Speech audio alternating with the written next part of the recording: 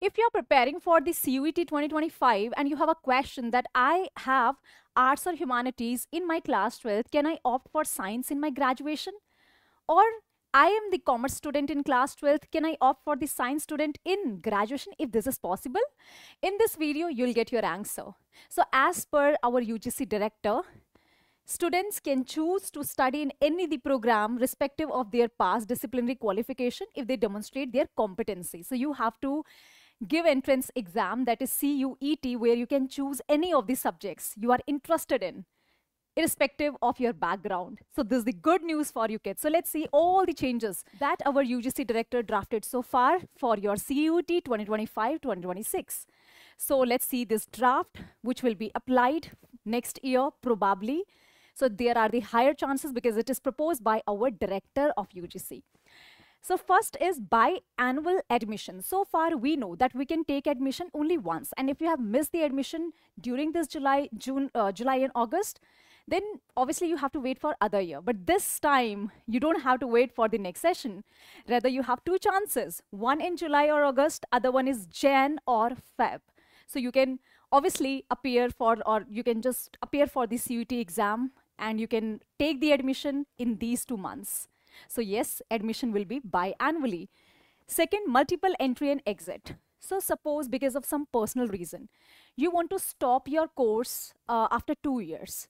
And then like due to some personal or professional reason or like any issues, right?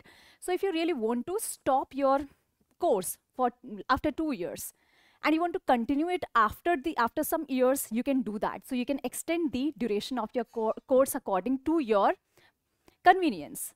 And if you really want to finish your course early, you can also do that so that you can pursue other profession or other thing in your life. So yes, for 4-year course would be possible to be completed in 3.5 years. And if you want to extend the time up to the 5 years, you can do that. And same way, if any course is for 3 years, you can complete it in 2.5 years, or you can extend it for 4 years also.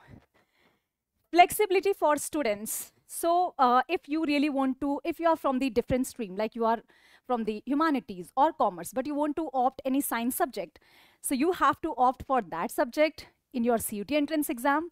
You just qualify it, and yes, you will get your dream college with your dream subject. So that means don't hold yourself back because you didn't have that subject in your class 12th.